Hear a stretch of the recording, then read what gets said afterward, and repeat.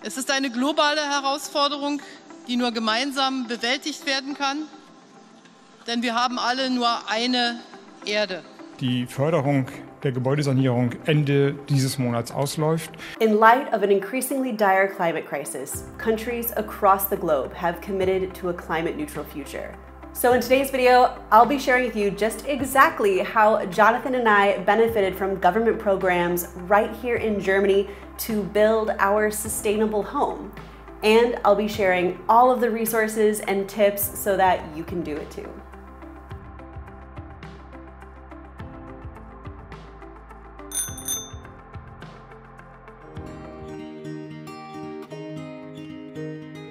As many of you guys know, we live in Freiburg and Breisgau, in the southwest corner of Germany. A place that's been touted by German media and in a bit of a city PR campaign as Germany's green city. And sure, the emphasis that Freiburg puts on climate-friendly policies and investment in renewable energy sources is one of the main things that I love about living here. But turn on any TV right now and you're well aware that in addition to a climate crisis, recent geopolitical events have turned up the heat for both reducing energy consumption and increasing energy independence. And I mean turn up the heat quite literally because it's the end of July and right now it's hot. Hot. Hot. A scorching heat wave. A record-busting heat wave. Record temperatures as much of Europe. It's so hot. But it's not all politics. As the temperatures across the globe get warmer and warmer due to climate change, it has devastating effects for our environment. But the problem is, ending our dependency on fossil fuels and living a more sustainable life is often easier said than done. Plus, going green usually takes a lot of green. So what I would like to focus on in this video today is to share with you what programs are out there that you or I or any other everyday citizen right here in Germany can benefit from in order to make our homes more sustainable. What subsidies are rolling out? What subsidies are rolling back? Because yeah, these things change quite literally from year to year and even month to month. It's a lot to keep up with. Because one of the big cornerstones of Germany's plan for a greener future is to actually make everyday citizens a core strategy for reaching their targets. But like I said, there's a lot of strategies, there's a lot of subsidies, there's a lot of programs, and it gets confusing. So I'm gonna do my best to lead you all through it. Let's get started.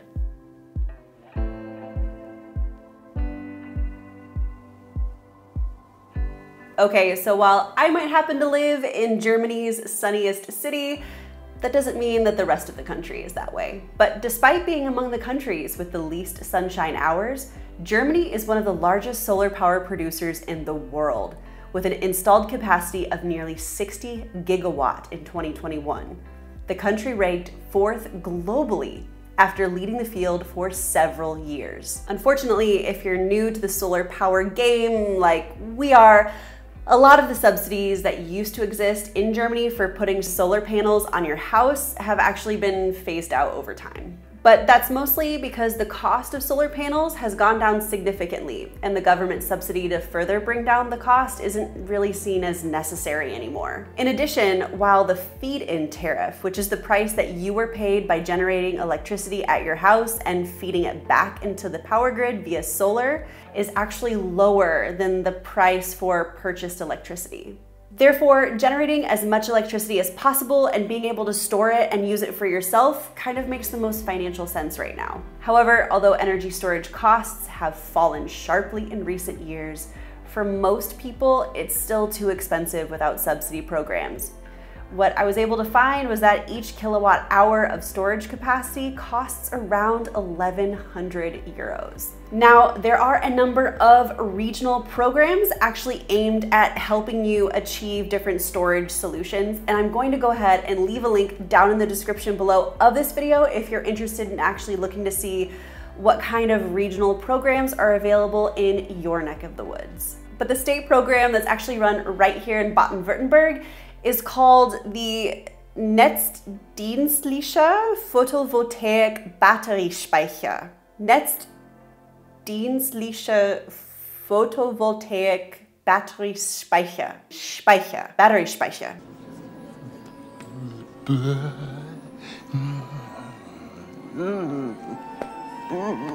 It's a grid-assisted photovoltaic battery storage system. The short summary of this fund used to invest in stationary grid-assisted battery storage systems in combination with new photovoltaic installations connected to the distribution grid. The funding program grants a subsidy per kilowatt hour of storage capacity, and the amount of the subsidy depends on the installed capacity of the photovoltaic system that's set up with the battery storage in your home. So in Baden-Württemberg, if a storage unit is installed in connection with a photovoltaic system with a nominal output of up to 30 kilowatt peak, a subsidy of 200 euros per kilowatt hour of storage capacity is granted. Plus, what is really cool actually about this program right here in Baden-Württemberg is that there's also additional funding available throughout the framework of this program. For example, if a grid-supporting charging point for electric vehicles is also set up, you can actually qualify for a one-time bonus of 500 euros. And this funding can actually be combined with other public funded programs, like at the federal level, which is pretty cool.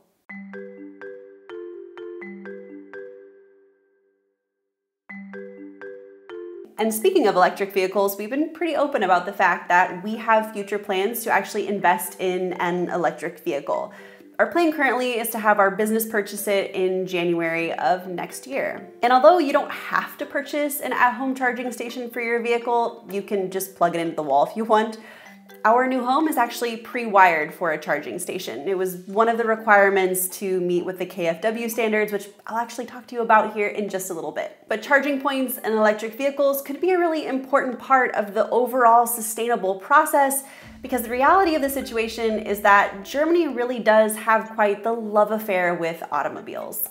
So despite that in one of my last videos where I sung the praises of Germany's walkable, livable cities, Germans still love their cars. We need a car, and although we've been able to get by up until this point with car sharing, now that we've actually moved away from the city center and we have a child and dogs, and yeah, I mean, having our own personal vehicle is quickly becoming something that's kind of a necessity for us. And we really like the idea of having an electric vehicle in conjunction with solar on our roof and a storage battery in our house, so that we can actually power our vehicle off of renewables. The only nationwide private EV charging incentive, according to my knowledge, was a 900 euro subsidy that was offered by the German state-owned development bank, KfW. And I say was because here, once again, this is another subsidy that has actually been rescinded as of late. According to their website, they're no longer accepting applications. Now, that doesn't mean that they won't offer this again, maybe potentially in the future. It's just not something that's available to you right now. But there are still a number of state and municipal and even energy provider-led incentives that can actually help with the cost of either the purchase or installation of an electric vehicle charger in your home. For example, the German city of Limburg is offering a 300 euro incentive per charging point. As of July 1st, this funding is actually still available, but I do know that a similar incentive that was going on in Munich has since expired. But again, it's not to say that it couldn't be renewed again year to year as more funding becomes available. So it's really important that if this is something you're interested in, to again, check with your local municipality and check frequently, as well as just checking with your energy provider to see if there's any incentives that they're offering. Hi guys, I hope you're enjoying this video. And if you're new to our channel, welcome! We have been blown away by the recent jump in subscriber count and are so happy that you are here. But to be honest with you, we're still very much a new channel and have yet to figure out the secret sauce to success. Now, of course, the most important part to growing your channel is making quality content. But the unfortunate part of YouTube is that sometimes, no matter how much research, writing, filming, or editing you do, none of it really matters if people don't click on your video in the first place. You have to first grab a viewer's attention before you can share with them your great experiences or ideas. So that thumbnail that intrigued you enough to click on this video, I made that myself with some new perspective on graphic design and YouTube marketing thanks to the 1-hour course on Skillshare called Make Great YouTube Thumbnails by Evan from the powerhouse YouTube channel Polymatter. And again, guys, we're only a little over a year in and actually running a YouTube channel. We're still very much trying to figure out who we are and what kind of content you guys want to see. So being able to take classes like this one from Skillshare are really so important for me to learn and invest in the long-term growth on this platform. And thanks to my membership with Skillshare, I have unlimited access to an online learning community with thousands of inspiring classes for anyone who loves learning and wants to explore their creativity and learn new skills. So if you're ready to learn something new, Skillshare really is the perfect place to start. From photography and illustration to graphic design, freelancing, cooking classes, and gardening, you can find classes that'll match your goals and interests, taught by industry-leading experts. So if you're ready to learn a new skill, head over to Skillshare by clicking the first link down below in the description. And because they're sponsoring our video today, I can actually get you your first month completely free. Again, just click the first link to join. And as always, guys, a heartfelt thank you to all of you who have followed us along from the very beginning, and a big welcome for all of you who have just stumbled upon our channel and are now diving into our videos. I'm so looking forward to the future of this channel and bringing more content your way. Now, let's get back to the video.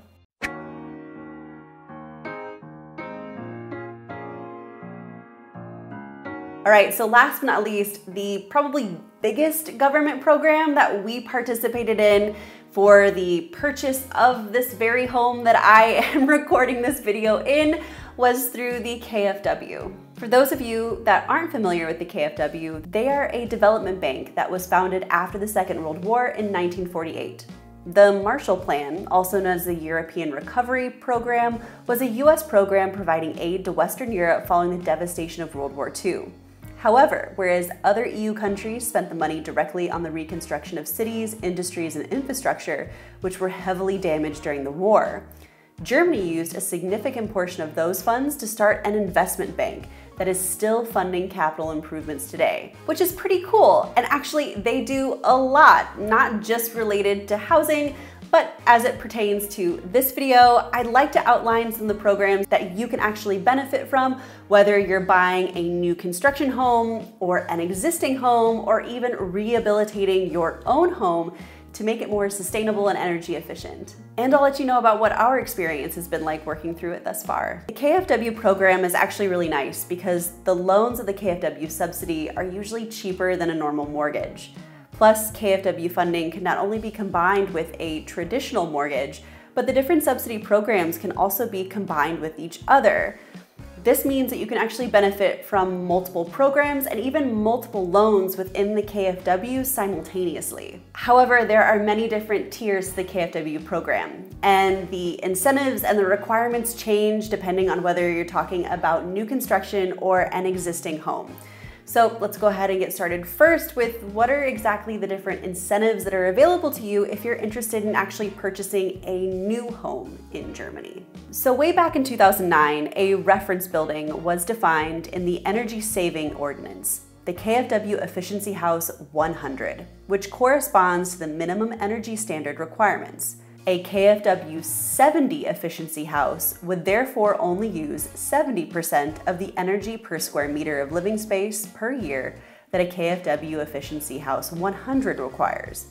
The energy standards are currently further subdivided into the KfW efficiency house 55 and 40. In these homes, the energy requirement is 55 or 40% of that reference building. So the big takeaway here is that the lower the number, the higher the efficiency. Now, there has been no funding for a KfW Efficiency House 70 since April of 2016, because in 2016, the federal authorities determined that the standard now represented the new minimum standard in terms of energy efficiency for new buildings.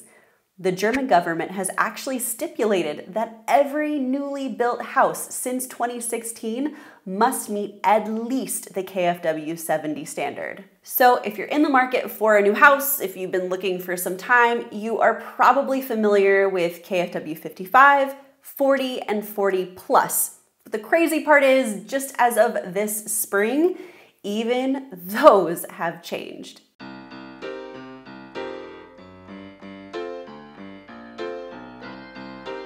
So the first one is the KfW 55, and that was actually the standard that our home was built to. Again, the annual primary energy requirement of the KfW Efficiency House 55 is 55% of the energy requirement of a comparable new home in 2009. Houses meeting this standard were eligible for a repayment grant of 18,000 euros per residential unit with a maximum total loan of 120,000 euros, thereby giving you a 15% return.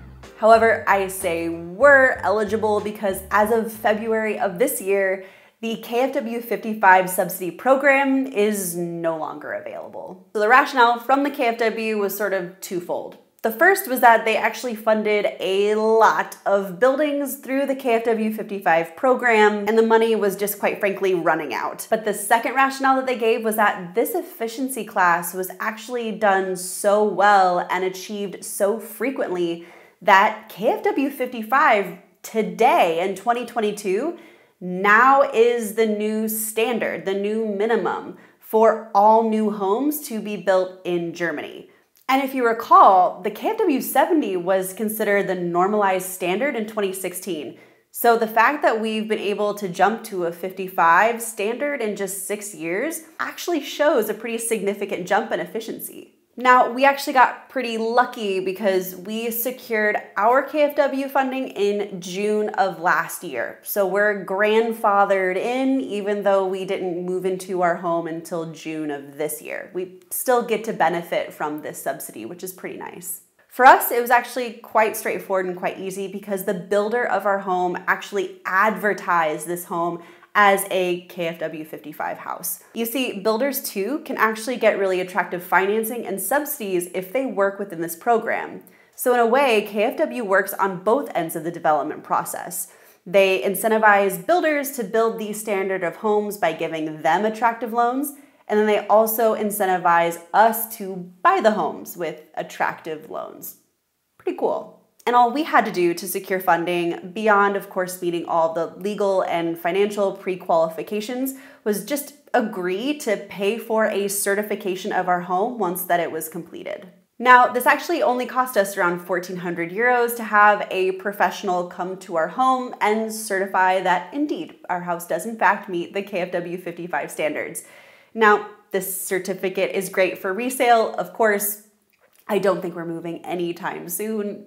No worries on that. But you know, the other benefit, of course, is that we do get that 18,000 euros taken off of the principal of our KfW loan, which is fabulous. Like I said, the KfW 55 home program has been phased out, and now they're focusing on even greater efficiency.